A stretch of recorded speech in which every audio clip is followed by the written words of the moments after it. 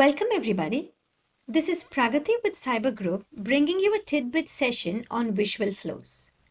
In this episode, we are going to learn the basics of flows and how to create an object record using a flow. Before we get started, if you are not familiar with Salesforce, please refer to trailhead.salesforce.com and search for admin basics to learn the fundamentals of Salesforce. What is a flow? Flow is a very powerful business automation tool that can manipulate data in Salesforce in a variety of ways. Flows can fetch, delete, update, and create records on multiple objects. How to access a flow? In your Lightning experience, when you go to Setup and when you key in Flows, you will land on this page. If you're using your classic experience, please go ahead, click on Setup and key in Flows and hit the Flow button. How to create a flow? Let us now go ahead and see how to create a flow. When you click the New Flow button, you will be asked to choose a type of flow. You have two flow types, an auto-launched flow and a screen flow. An auto-launched flow does not require user interaction, hence does not support any form of screens. Also, auto-launched flows can be used in scenarios when you want to launch a flow from a process builder or an Apex trigger. A screen flow, on the other hand, supports usage of screen elements and hence is predominantly used for user interaction. Let us now go ahead, choose the screen flow and hit Create. What you see here are two tabs, an Elements tab and a Manager tab. Let us go through all of these elements.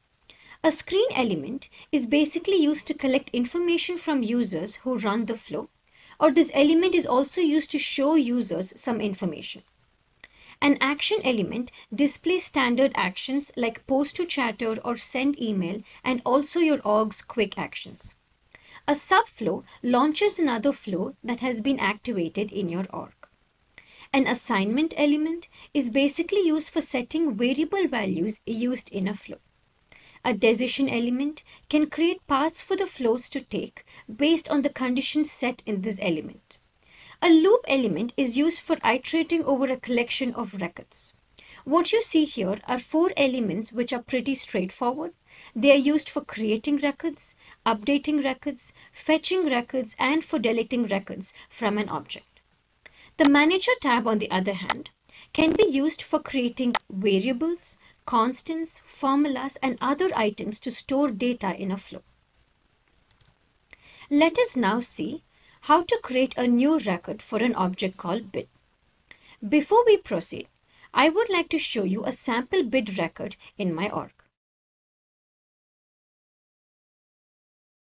This is my sample bid record.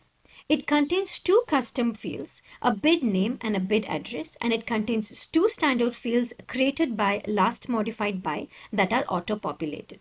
Let us now see how to pass user input to bid name and bid address using a flow. Let us start with a screen element. Let me call this as user input screen. Let me now go ahead and drag two text components, one for the bid name and one for the bid address.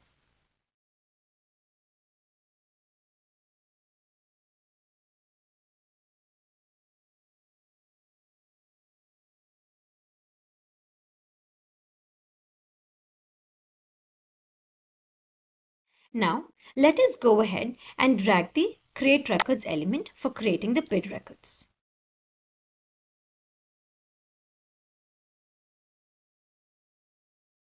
I would like to create only one record every time this flow is invoked, and I would like to pass separate resources and literal values every time I'm trying to set the records fields. The object that I would like to create a record for is the bid object. What you see here are, it's asking you to map a value from the flow to the corresponding field present in the bid record. So what we're trying to do is, we're trying to pass the screen's bid name and bid address to the corresponding fields bid name and bid address.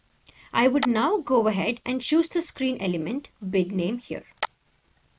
Likewise, I'm now going to go ahead and add the bid address field, and I'm going to choose the screen element called bid address, and I'm going to say done.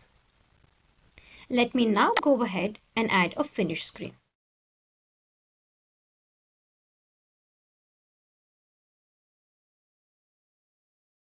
Let me add a display text component to this finish screen and call this as success message.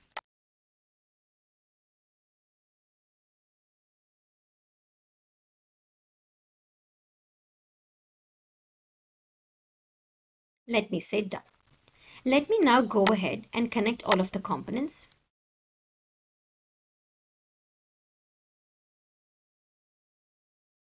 Let me now go ahead and hit save and give this flow a name.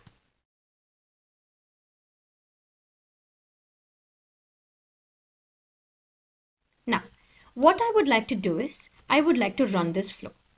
Let me hit on the debug button. You will be arriving at a window which asks you to run this particular flow.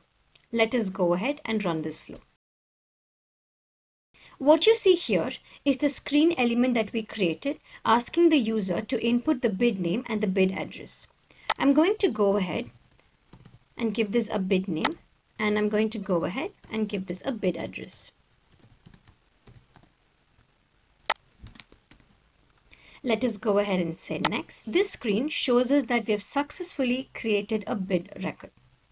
Let us go to our bids object and verify that this particular record has been created. It has successfully been created, and if you can see, the user input values of bid name and bid address entered in the screen has been mapped over to the corresponding fields in the bid record.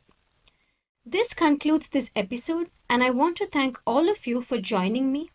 If you have any questions or comments, please comment below, and do not forget to subscribe to our channel for future Visual Flow tutorials.